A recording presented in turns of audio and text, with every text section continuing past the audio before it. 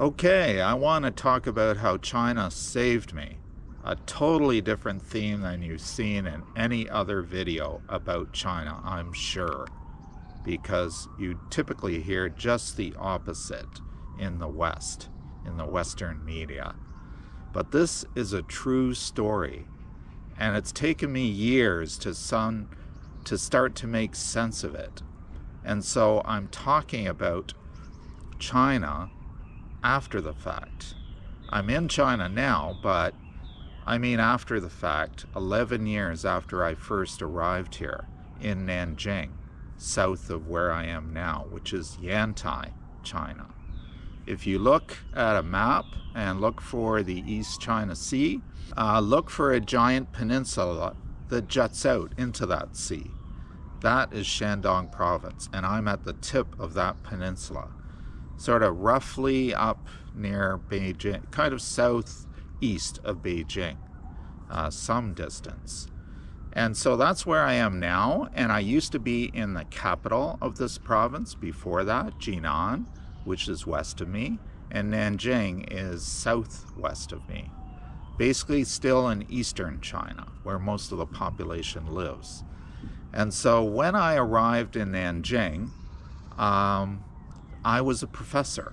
I taught at one of the universities, and Nanjing has something like, I believe it's like 45 or 50 universities, believe it or not. It's got to be one of the university cities of the world.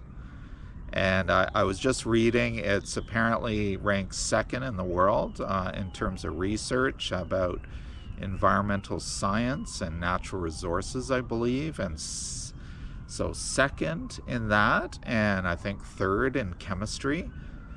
So there's a lot of publications coming out of there because there's so many universities. Well, I was teaching at one of these universities, and I arrived here 11 years ago, January 2013, and just immediately after arriving in China, I'd done an earlier trip before that, basically to go visit the campus of the university to get a sense of what the situation was going to be like, because it's quite different from the West, and I knew that. I'd been told that about friends at University of Toronto, which is where I got my PhD, and so I had done that earlier, about 12 years ago, and so it was about 11 and a half years ago that I started in China in January of 2013.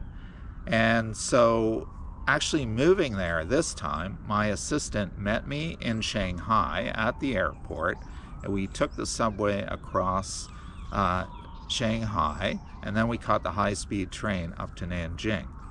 And the first impressions I got, of course, I'd already met him before.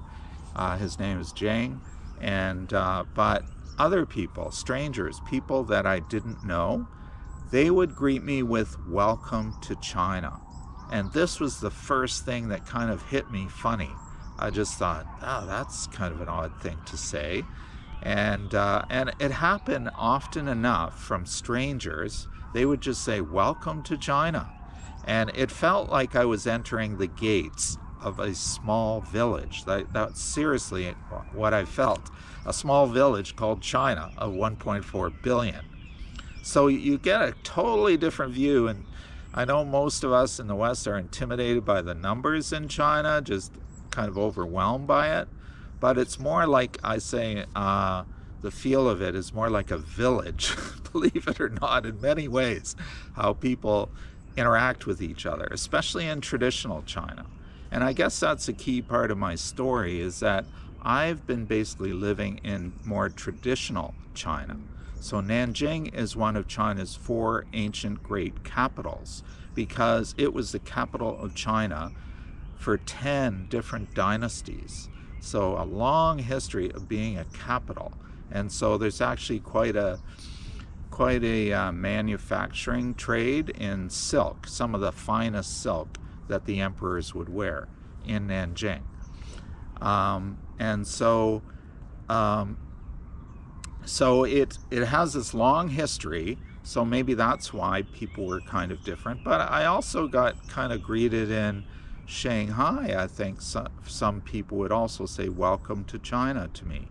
And so that was the number one thing. And the number two thing I would remember is just people really helping me out, say on the subway or any kind of daily activity that I was trying to do. Basically, I felt like everyone is watching me, not spying on me, but just looking out for me. That's what it felt like. And so with the subway, if I looked slightly lost, in no time at all, someone would come up to me. And it would just be really surprising, because often it would be like a young girl, maybe in her 20s or something, and I'm an older man, and so I just couldn't imagine this in Canada, a girl of that age coming up to help an older male stranger.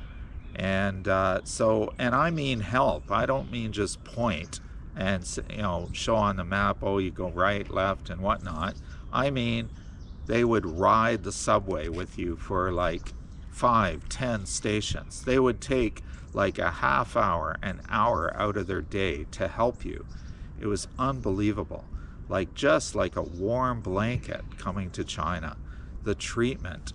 And it wasn't just the young girls. So I'm well aware I'm a white male and high status and all that. I definitely felt that in China, but I also had men come up and help me with things too. And one instance I remember is in the cafeteria, one of the many at the university.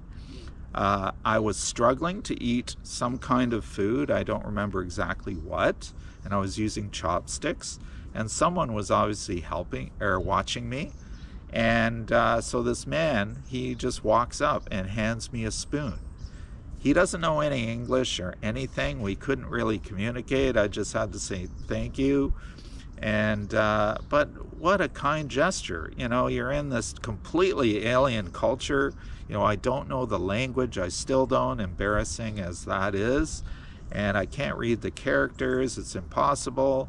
The food is really different. It's completely different from the Chinese food I would even eat in Canada, because I haven't lived in that part of China where that food tradition comes from, that we have in basically, I think, most of the world, North America for sure. I've lived in all these other places that have a different food tradition. So I've had to get used to very unusual foods too. And so just alien in so many ways, and yet so kind, looking out for you. You feel like you're not invisible at all. And so everyone's looking out for me. It was another, getting my hair cut. The hairdresser, a male hairdresser, young male hairdresser, told me he was honored to cut my hair. He had never cut the hair of a foreigner before, so he was really honored. And I talked to my students about that too, and they just said, trying to understand, always trying to understand, like, why did he say that, and so on. And they just said, well, you're just the first foreigner that he ever met. And I met lots of Chinese who'd never met a foreigner. Like the vast majority have never met a foreigner. So you really stand out, but they treat you really well. Like you're not an alien. I tell you, if I went to a remote part of Canada, I would be treated with not as well as Chinese, who are, different race of people, different civilizational background. I was just treated really well. And in fact, so well, I would say, that I actually started fantasizing that I could just go out into Nanjing, and I haven't said the size of the city. This is no small city. Was 8 million. It's about 8 million now, I believe, and one of the fastest growing in the world. And so a huge city, far bigger than I'd ever lived in before, and to meet people who've never met a foreigner, and coming from multicultural Toronto, where it's the most diverse city in the world, was such a huge shift. Kind of a culture shock, just that shift. And, coming to a place that doesn't have the same mix of new immigrants as Toronto does. And so completely different.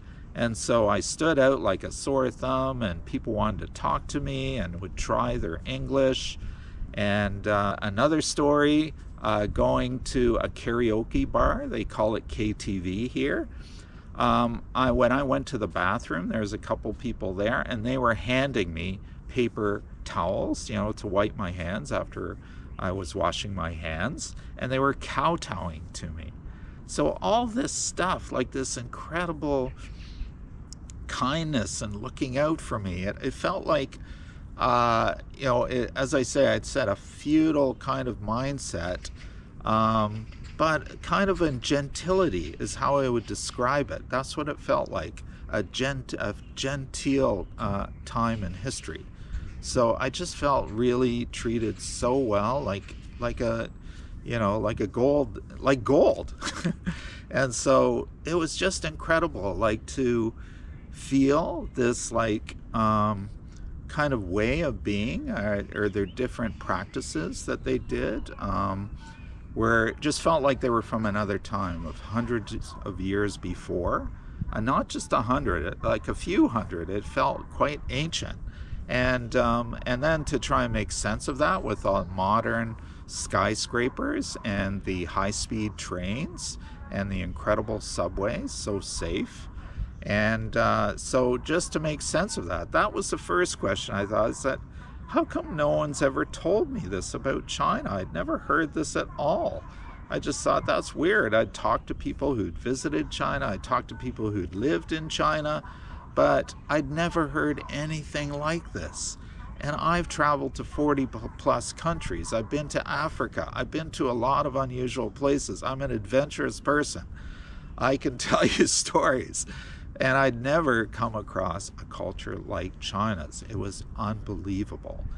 But then, and so what happened is that I was so grabbed by this. This really hit me hard. Like, you know, really hit my heart. I just fell in love with China almost immediately. And I just thought, what a kind and caring place. Unbelievable. And so I made it. I came to China as kind of a blank slate. I didn't have any preconditioned ideas, just a little bit, but not heavy duty. And so anyway, this was just really strange to me. And I'm just fascinated by anything that's different. And so I just took it upon myself to really pay attention to what was going on and to make notes about it and to actually write on Facebook. And so I was starting to post stories on Facebook, and my friends would read them back home, and they loved the stories because they thought, this is incredible. They said, well, you should write a book. And so I heard this many times, and what I would do is just go do my thing. Often I was on my own and, you know, buying things, whatever. And if I had some unusual event that took place, I would just go to go talk to my students about it. So they would answer all my questions. So that's what really helped me. And the good part is that they're young, and they know a lot about Chinese culture, obviously, and they're not afraid to talk about sort of challenging things that maybe their parents would be afraid to talk about. So this is what's been a great source of information for me, is all my students. So when I first went to university, it was I had master's students, so I would often go for walks with them and so on. And so I just thought, this place is so different. I want to take notes. I want to pay attention to everything. And so I decided right from the very beginning to really pay attention to the culture. It was the culture that I was really interested in, and how it was so different from the West. And so falling in love with it immediately and wondering why no one else had seen it, I've reflected a lot on this. And I think I've figured it out. I think it has everything to do with where I was coming from. I was coming from Canada, and the situation I was coming from. 17 years prior to me leaving to come to China, my son was born. I was living in northern Canada, and my wife developed a very severe postpartum depression, and psychosis. And it was just an utter nightmare. The first year was unbelievably bad. And so it was overwhelming, a complete unexpected event. You know, you have a newborn baby boy and you should be all thrilled, but you end up trying to save his life, prevent his mother from smothering him and throwing him off the balcony in the middle of the night, because that's literally what she had fantasies of doing when he would cry. And so I had to, as soon as he made a noise, I would get up and grab him and go into another room and sleep with him, keep him quiet. So that was just unbelievable hell. And then she was also a threat to herself. I had to hide pills from her. I had to hide knives. And the good thing is she would tell me. She would tell me about the thoughts. She could do that enough, as overwhelming as the thoughts were. She could tell me, warn me. She said, you know, I'm having these thoughts about our son, and can you please, you know, take care of him, kind of thing. So this is how we barely survived. We agreed that she would tell me how she would feel, and then I would try and help her in whatever way. I was almost like a therapist. So I guess I just took on way too much. And anyway, so I had to hide pills from her, knives. I remember when she went for a walk by herself just to take a break. She came back, and I remember her eyes were just bugging out in terror once she returned, because it was all she could do not to throw herself in front of a car. And so to hear that she said it was like a physical impulse that she had to fight not to do it. And so I just super admire what she's gone through. I really don't think a man could ever endure what she has, because she fought it. And it was so bad, though, so stressful, that there was a point near the end of the first year where I was begging the hospital, begging for them to give her electroconvulsive therapy, ECT, shock therapy. I was begging for it because I was sure she was going to take her life. And it was so stressful. I mean, we would rush to hospital, try and book her in, but often there weren't any beds available unless she was in the hall. And so the choice was, do I leave her in a hallway or in a closet in a hospital? Often with nurses who didn't know how to deal with a mentally ill person. You know, they're only basically on the psychiatric floor of hospitals. And this is what I was told. And so, you know, my wife would not want to stay in a situation like that with people who are terrified of mental illness. So my choice was to leave her in that situation, or to bring her back home, where I had to continue to look after her. And most of the time I brought her home, because the conditions were that uncomfortable for her in the hospital, and if she didn't get on a psychiatric floor. And so that's what I dealt with for a year. You know, the first year, for sure, intent. It slowly started lifting over the years. The second year, I would say, was, you know, markedly better. And we ended up moving from that northern city back to our hometown of Toronto, because I needed help from family. There's just no way. It was just unbelievably overwhelming. I was so stressed, and I had my own business, and I had to give that up. And so when we moved back to Toronto, and in the end, what really happened is that it was total hell. And I was so stressed that this is even years later, coping with it, because she would get suicidal, and I'd have to rush her to hospital, even in Toronto, and she would hear voices and things like this. It was just a total nightmare. And so I ended up, years later, even though that first year was the very worst, you carry this. I think it builds up inside of you. And, you know, one event after another, you're basically living with someone that you start to see as like a bomb that's going to go off. You just don't know when. And so it was awful. to say the least. And so this is what I lived with. And the thing that got me is, I mean, I was so stressed. I eventually, years later, I had a stroke. And then a year after that, I had a heart attack. And so I almost died trying to take care of everyone. And so it was just horrendous.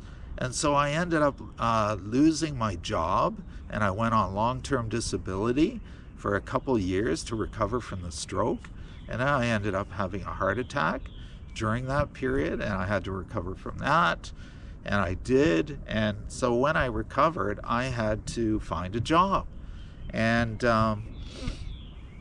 I've been a professor in Canada.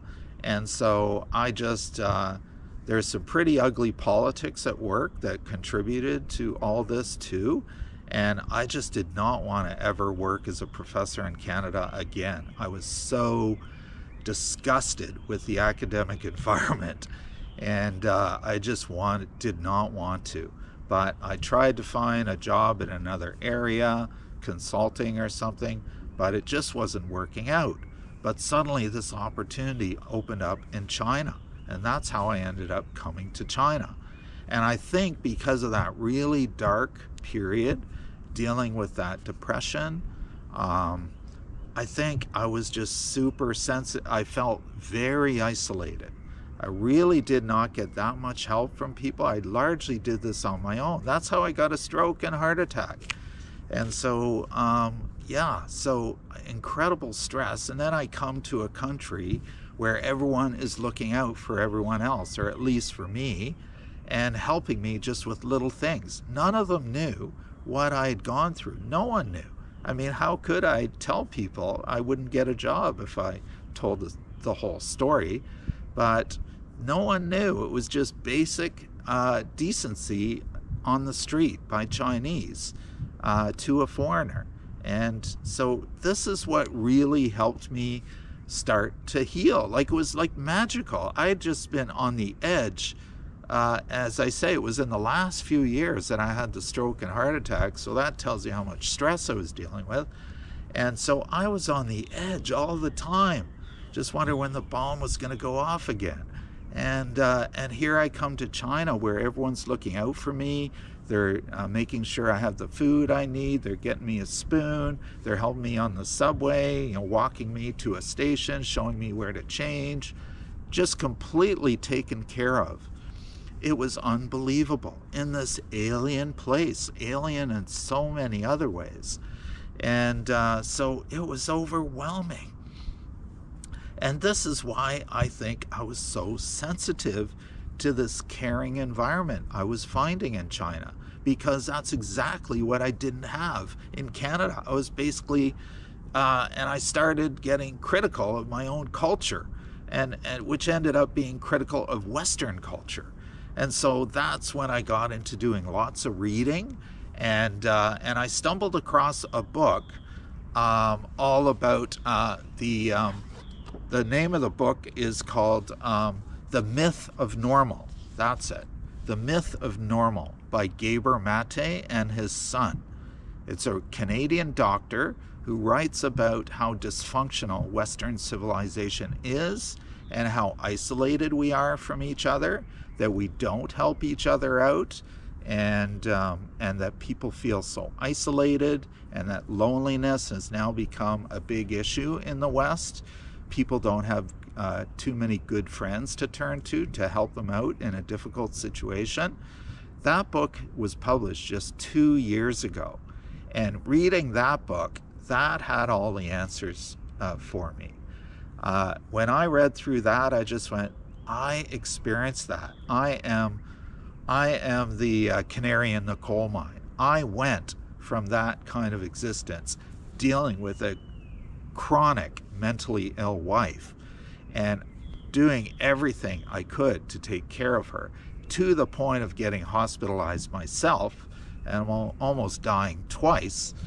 And because I was doing it alone. I didn't get any great help from anyone. There isn't the kind of family connections that you have in China. And so to end up coming to China and discovering all these connections and people caring for each other and looking out was unbelievable. I didn't expect it at all. This is what made it unbelievable. I knew it was a collective culture. That's what I knew. And I was admittedly looking forward to going to see a collective culture, because while doing my PhD, I met a guy from Turkey who told me, you know what, if this happened to you in Turkey, your life would not have changed, because the whole extended family would help you. Everyone would take a little bit of responsibility and help you deal with your wife's depression. And he said, unlike for me, I found in Canada, if that happens to you, it's like a nuclear bomb goes off and you're at ground zero. Your life is going to be upturned upside down. I guarantee it. No one gets out through this easily. It is brutal. And so that's when you realize we really do need each other. And that's what we learned during the pandemic, is how much we need each other. And so that's what I feel like I'm here to do, is tell the story about the West versus Chinese civilization, maybe the West and the East. So Western society being much more individualistic, where people do their own thing. They're not really thinking that much about others. They might think they are, but when you come to China, you find out what true caring is about. It is far beyond anything within families, than anything in Canada. I mean, the ones in Canada that would be doing it would be Chinese Canadians and probably East Indian Canadians and many other collective cultures that moved to Canada. But otherwise, in an individualistic West, we are all operating on our own, and that works great as long as everything's going well. But as soon as you get hit by something brutal, I started to see how people could end up on the street. And so, so it's been a huge lesson. And so coming to China, I think I'm here to tell that story about it's a different civilization. It thinks differently. It has a long history. It's been like this for thousands of years. It's taken me to this point. Here I am. What did I say? 11 years later, to realize it's this guy behind me, Confucius. This is why it's like this in China. He was born in this province about 2,500 years ago during a period of war. It was actually, he lived during the spring and autumn period, and that's just before the Warring States period.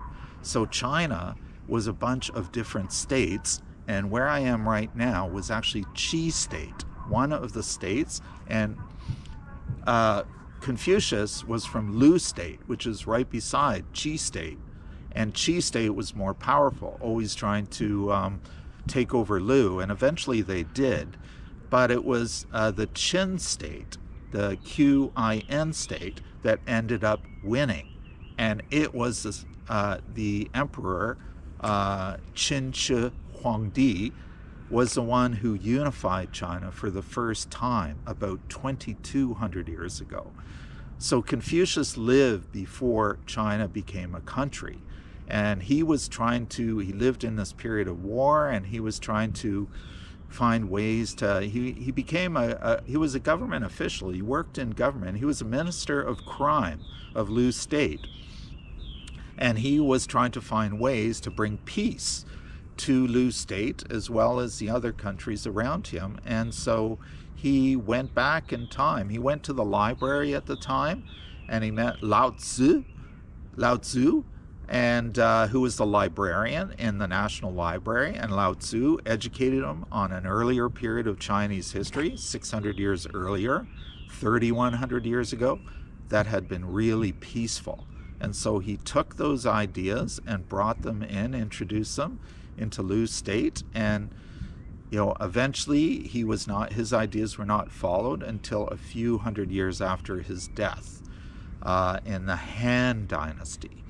And so, it's those kind of traditions and ethics that still remain today. And so that is the story I want to say about China. Thank you and good night.